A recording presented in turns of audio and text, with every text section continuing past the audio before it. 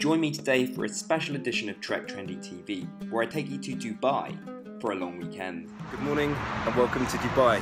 We arrived quite late last night, ready for 36 hours in the wonderful Emirate to enjoy the sun and relaxation. Bring it on.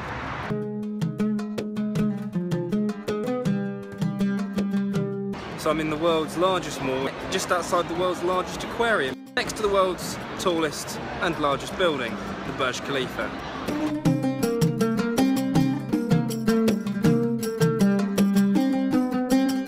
So got me here at Burj Khalifa. This is at the top, so on the 124th floor, not quite a kilometre up, but nearing the top.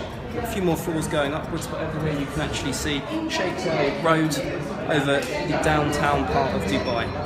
Burj Khalifa took just 5 years to build and stands at the world's tallest man-made structure. 3 of us touring Dubai. Look at that view.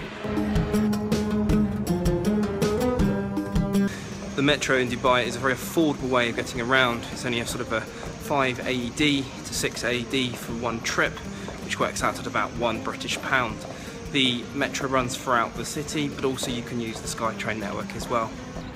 When many think of Dubai, they don't think of any sort of history associated with it in terms of older buildings, as it just seems like the modern, the glitz and the glamour. Here is Dubai Fort, so the oldest part of Dubai which you can go and visit today, which is located just over the other side of the creek side from Deira city. As you can see, there's also a replica of one of the old boats used as well.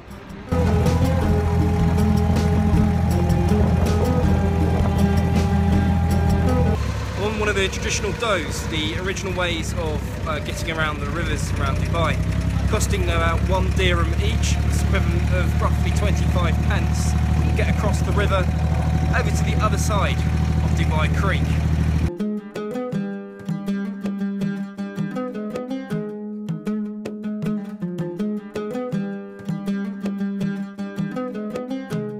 What would a trip to Dubai be without?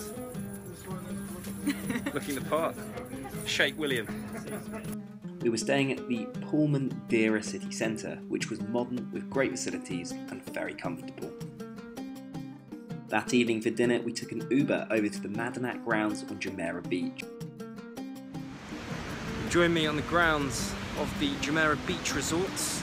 You get around the Madinat on Venetian style canals, and here we're on one of the boats heading to the Thai restaurant we were eating in. What better way to conclude my time in Dubai than an iconic site like this, Burj Al Arab.